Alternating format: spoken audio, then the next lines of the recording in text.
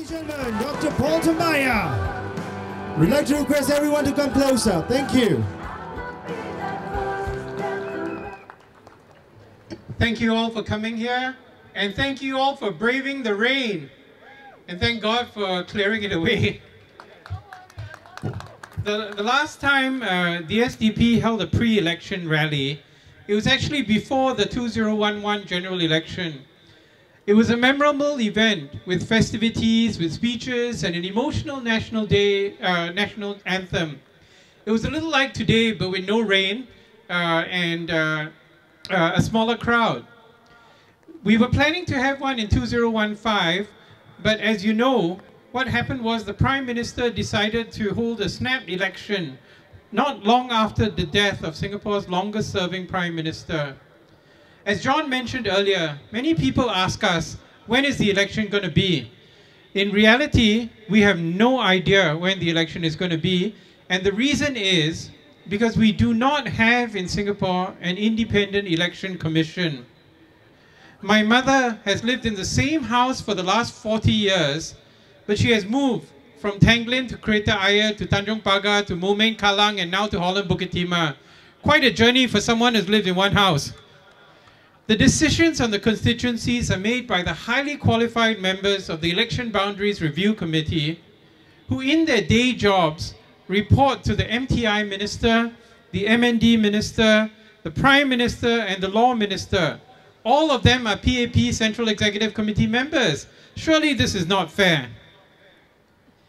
In the coming elections too, unfortunately, we can expect a nasty mudslinging campaign from the PAP ministers and candidates.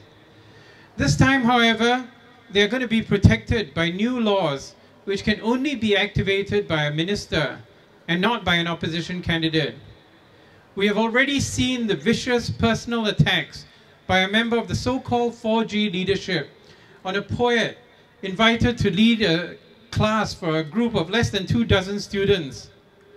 Now, this is not someone who's a serious threat to the minister's multi-million-dollar salary, nor is it someone working to cause him to lose another election. This is actually an award-winning poet and playwright who was lumped together with neo-Nazis and jihadists. The vigorous reactions of Singaporeans from Prof. Tommy Koh to the arts community give me some encouragement that at least Singaporeans will stand up to this kind of bullying. Now, you know, when it comes to personal attacks, the SDP and our Secretary General are the world experts. But that has never intimidated us. For the last 39 years, the SDP has not hesitated to speak up for all Singaporeans, including the marginalized, the poor, the elderly, and the sick. Now, the SDP doesn't just speak up.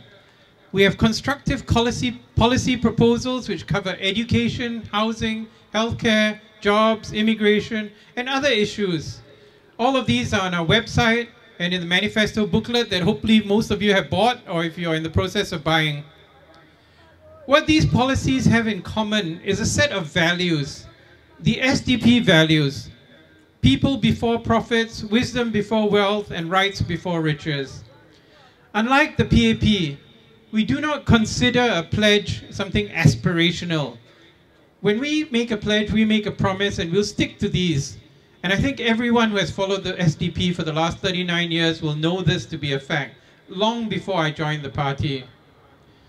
Unfortunately, the SDP will not be able to speak up and make real change for the people of Singapore until we are elected to Parliament. You all remember the major changes that happened in Singapore after GE 2011, when the PAP dropped its vote share to a historical low. Miracles happened. There was a small old age pension in the form of the Silver Support Scheme. MediShield changed into MediShield Life, which covered pre-existing illnesses. These were positive steps. But then in 2015, we had the freak election, and then things moved backwards again. We had increase in costs, we had complicated schemes. We now have this Merdeka scheme generation program, which is so complicated that thousands of dollars of taxpayer money have to be spent employing celebrities to explain them to ordinary Singaporeans. Meanwhile, the government rolls out its red carpet for dubious foreigners with empty promises. You all know about the electric car project that suddenly disappeared when the British CEO, who had already been given privileges, including the right to buy landed property.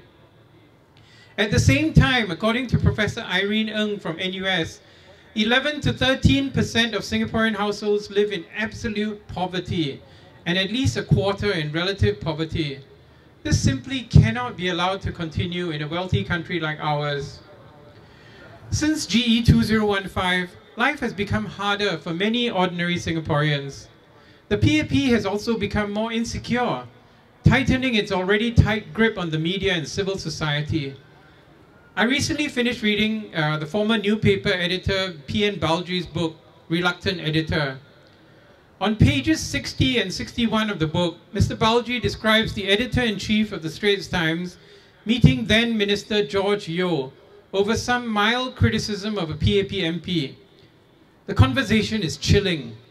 The minister apparently told Mr. Leslie Fong, "Our MPs may be wrong, but the government will protect them at all costs."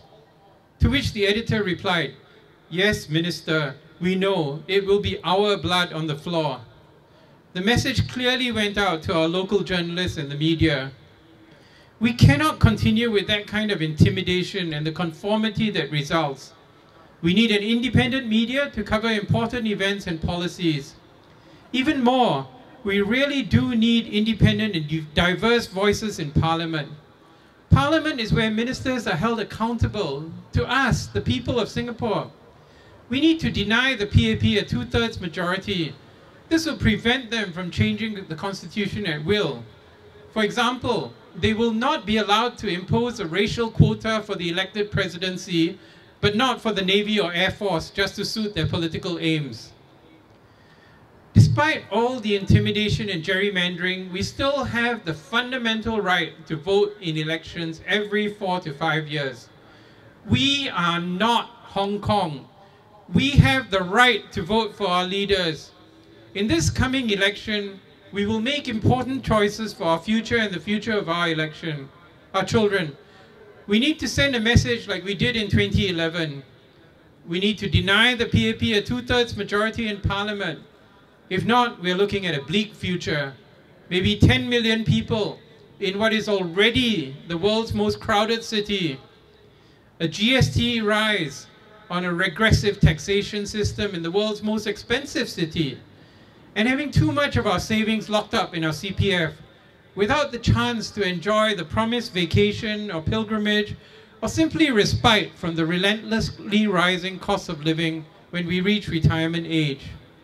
You can say no to 10 million people, no to 9% GST, and no to retaining our CPF.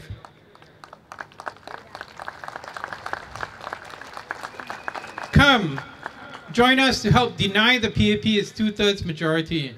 Volunteer, contribute in whatever way you can to help us together build a democratic society based on justice and equality. Thank you and happy Deepavali.